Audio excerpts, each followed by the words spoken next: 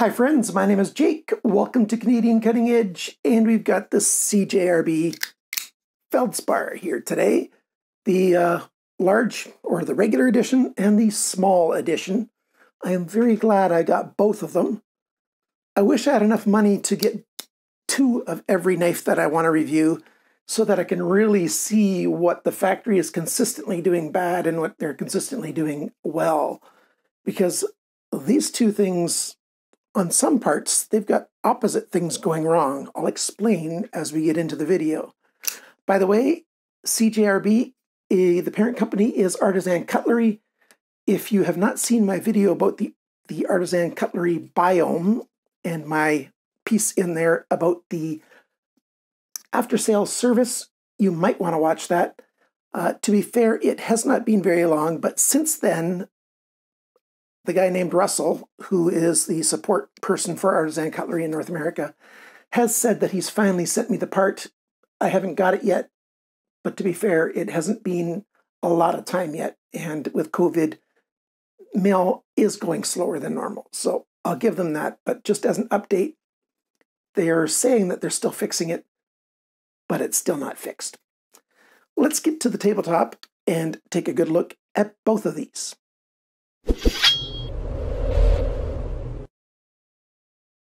Today, let's begin with a size comparison with the Ontario Rat 1. We'll line up the pivot screws, and there you go. It is a slightly bigger knife than our Feldspar in terms of the handle. Blade length, very much the same blade length. They come to pretty much the same line if you line up these lines here. Although on the video it might look like this one's a bit longer. They're actually the same length, but the handle comes back a little bit further here. The thickness, a little bit thinner, and of course the little guy is definitely smaller. And these are lighter as well than the Ontario. What materials do these guys come in? Well, they come in G10 from the factory, but now you can also get micarta. White Mountain Knives is a good place to get these right now. They've got, I think, all of their options in stock. I just checked about 15-20 minutes ago. So there's lots of them available. This is a knife that's been out since late spring, early summer 2020. So it's been a while that it's been around. All the hype from the early reviews is over. And I think there's still a number of people who've never purchased this who might be interested in my take on them. The prices for these are very well priced right now. White Mountain Knives has got the large version starting at $39.99, $49.99 for the micarta, for the red micarta that they have. So that's not bad at all. Those are American dollars. Take off 10%, and that's $35.99 for the large with G10. The small version is $36.99 up to $39.99, depending on the colors that you're choosing. So that's with 10% off, $33.29 up to $35.99. Those are very good prices. So the $39.99, 40 US dollars, turn that into Canadian dollars, and it's 45 Canadian dollars. Not bad at all. In Canada, though, these are, I found them at Blades Canada for $57.99 and $61.99. So $4 more for the large. If you don't need to get the small one, the large one certainly is more bang for your buck. But a lot of us like to carry smaller knives quite often. And I'm one of those guys. I do like a good small knife. It's a little more discreet, and yet it's got almost as much edge to get the job done. So if you look at this, the blade shape, we've got a pretty much a spear point kind of shape, a drop point here, and a slow belly here, almost at the same rate as the drop on the spine, which makes for a knife that is excellent for piercing. We've got a flat saber grind. Saber grinds are flat. I had a commenter tell me that this is not a flat grind, that's a saber grind. Well, yeah, saber grinds are flat. It's not a full flat grind, but it's definitely a flat grind. Stone washed, I think this would be great if these would come in a black wash or black stone wash. That's a finish I really like a lot. But I like stone wash a lot too because it doesn't leave my fingerprints quite as obvious. The stone wash on these is done quite well. The sharpening of them, not so well. And I just did a video a few days ago about why it's a fool's errand to try to copy the grind angles on budget knives especially. And I used these two knives as the examples. And these things are far from extraordinary. The sharpening on these is super common with any other budget knife in the same price bracket. But the good thing is, it's not that hard to learn how to sharpen well, and you can fix what they did at the factory and have a good knife for a long time.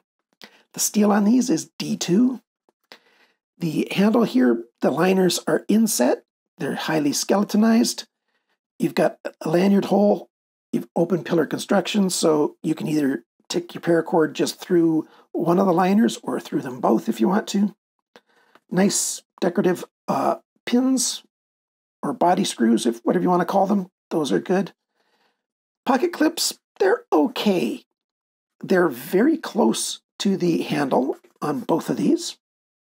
And then they use button screws. So it can be tricky sometimes getting the pocket clip to bottom out on your pocket. I do wish they would have used flush screws. I do like, though, that it's fairly close to the body. And then the front end of the pocket clip, it sticks out further than any of the rest of the pocket clip. It tries to go flat on the top, but not quite. Let's see what that looks like going into a pocket. So this one, well, actually, I need the deep pocket here. So this one rides over, and this time it went in all the way, so that's a good thing. And I found that too. It's just occasionally that it gets caught up. And I dropped my other knife, so now I gotta go. There we go. Here's the other one. Again, it wants to climb over. And hey, good news. That one went all the way in as well. So not too bad. You just have a little bit of the knife sticking out of the pocket. They are T6 screws on the pocket clip and the body screws. The metal for these screws is fairly soft, so it's not too hard to strip these out. So be careful when you're undoing those. They are button screws that are, sunk into the G10. So they like to collect lint and dirt in those where the G10 meets the screw. We do have the room for a pocket clip. It's milled out for a pocket clip to change it to the left side if you want to. I like that. I do wish they'd put a plate in it, though, so that this side would have a little plate, the way Ganzo does. Their knives cost less than these, and they still make a profit, I'm sure. Otherwise, they wouldn't still be around. So I'd like that. A nice little touch is CJRB likes to use these aluminum, my brain just drew a blank. Those things are called pivot collars. So that's nice. They are sort of like a brass-colored pivot collars. Nice little touch. The thumb studs on these, they're quite nice. It's the same size on both of them. You've got that stepped at the top and then a rounded dome at the very top. They grip your thumb quite well, and it's easy to deploy the blade. No problem. One of the things that's important to look at is this a sharpener's choil or a forward choil? Well, I don't know. It's too big for a sharpener's choil, and it's way too small for a forward choil. And if it was a forward choil, they could have done a number of things to make it fit the finger better. Now, if you've got smaller hands than I do and smaller fingers, mine are in the extra large range, but they're certainly not sausages. You grab here, and that sharp corner on the heel of the blade is going to cut into your side of your finger, which is not a good thing. They've got Very slow but angular plunges here instead of rounded ones. They do clear the heel of the blade, so it'll be easy to sharpen these knives right to the very heel, so that's a good thing. I just wish there was a little more room in here, or less room, so that we could have more cutting edge. The handle, some more things on the handle right now. They are inset liners, which I like, but the G10 has been rounded all the way around, so it's not hot in the hands. We've got this nice, soft, rounded line, very comfortable in hand. Any kind of grip you want to hold the knife with is comfortable. It's very good for that, but the pocket clip can get a little hot in the hand. A saber grip like this with your thumb on the spine, it is okay. I do wish they would have put a little bit of jimping on the spine here. Maybe it would ruin the lines with the thumb studs, I don't know, but that would be a nice touch. Let's take these things apart and see what they look like on the inside. Here we are with it taken apart. So as you can see, no skeletonizing. There's a little bit of skeletonizing in this one. You can see those holes if you look on that edge there, but not on the liner lock side. So a little bit different. That's the only difference between the two. We've got D-shaped pivot pins, so they don't spin freely.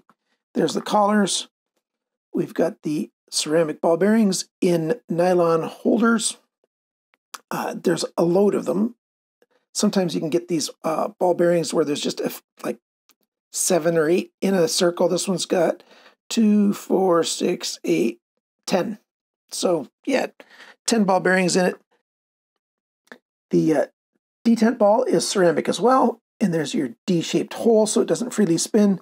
The other side has got a round hole. That really does help get the pin in there because you only have to line it up on one side and not on both. Sometimes if the D-shaped is on both liners, it can be tricky to get it in, so I like this. I prefer it that way.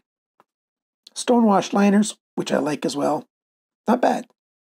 All right, now that we've seen that, what are the pros and the cons? And then we'll do the dimensions. As you can see, these things have been used. There's dirt in there. They're not the cleanest things. The pros are, I really like the basic blade shape. We've got a nice strong tip. We've got the full thickness of the blade that goes right up to there. So a nice strong tip, and yet it's a precise tip. Easy to control and use. We've got a nice long, slow belly for slicing. The grind is fairly high, so this is a good cutting knife. And the handle, very comfortable.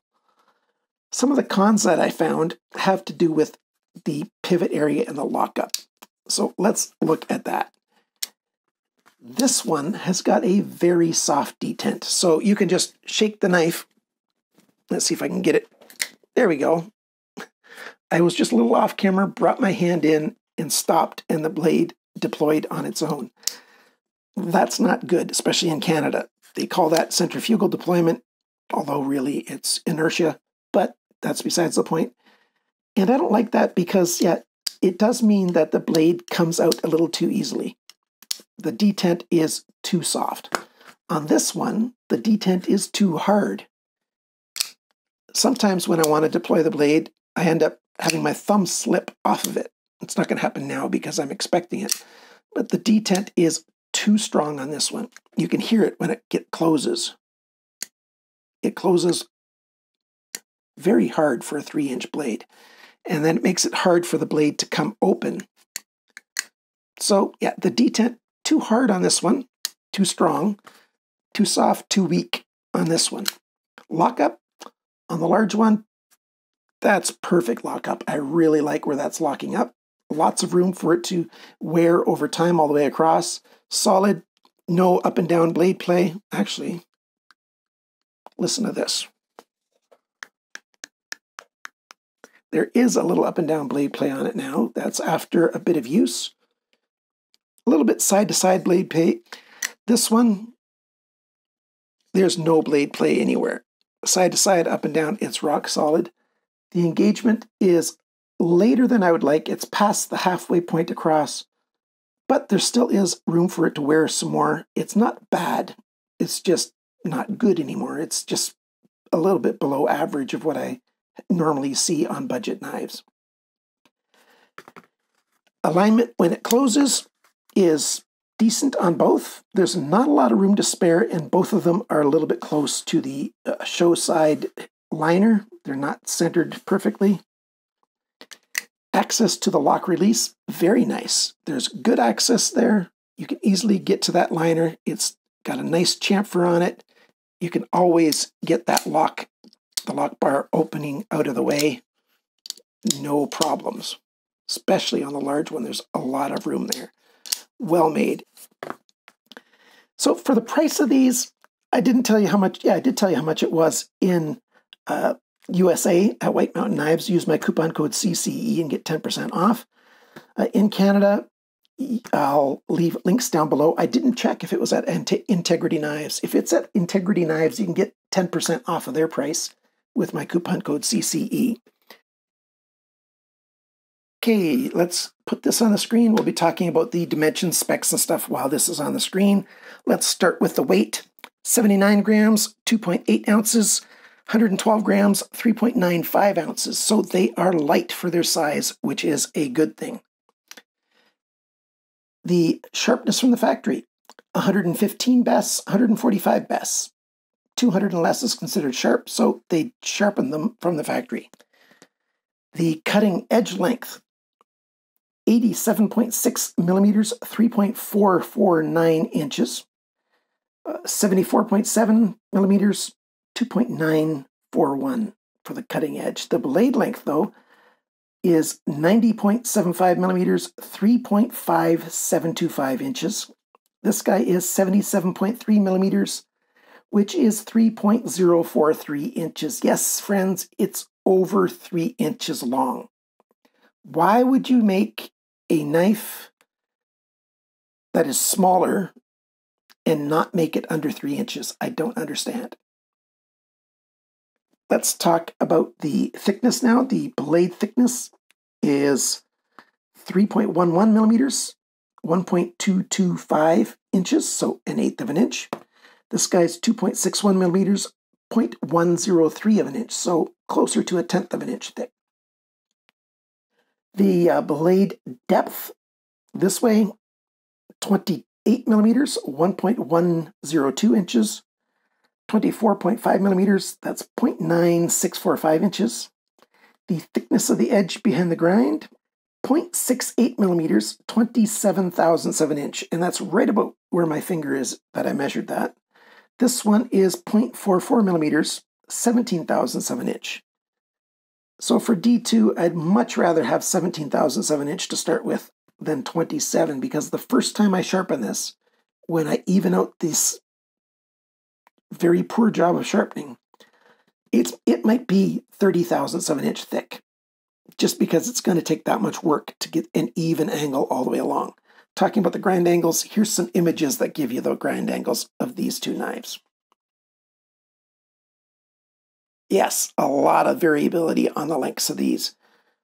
It takes a bit to fix them, but that's not uncommon. It happens an awful lot with budget folding knives. Anything up to $100, that American dollars or more even, I've seen bad sharpening done. These are not uncommon. Let's talk about the handle now. The handle length is 11.63 centimeters, which is 4.5785 inches. This one is 10.1 centimeters, 3.9765 inches. The grip area, it's about 10 centimeters or 4 inches on this one. And this one is, about 8.5 centimeters, about 3.25 inches. The handle thickness, 13.4 millimeters, which is 0.5275 inches. This one's 12.22 millimeters, which is 0.481 of an inch. So not that much different, really. The handle depth, now we're talking about this measurement, within the grip area, 25.85 millimeters, that's 1.0175 inches. This one is 22.44 millimeters, which is 0.8835 inches. When the knives are closed, the widest distance is right here, 31.54 millimeters, which is 1.2415 inches.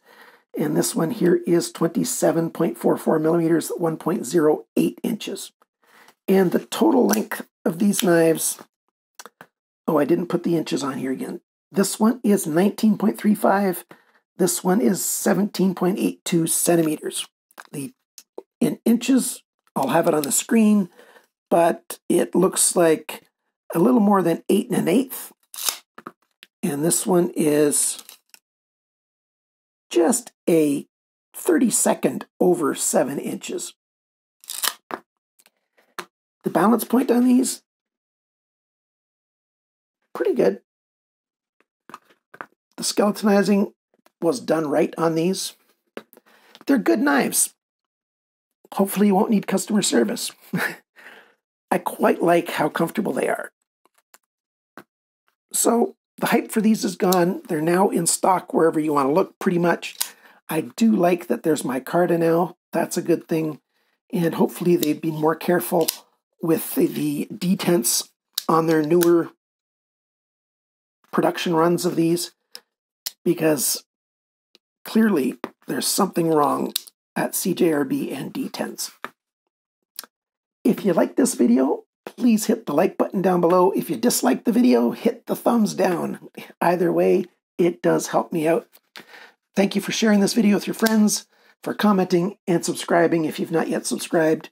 Hit that bell button so you'll be notified of future videos. And remember, friends, always cut towards your chum, not your thumb. Bye for now.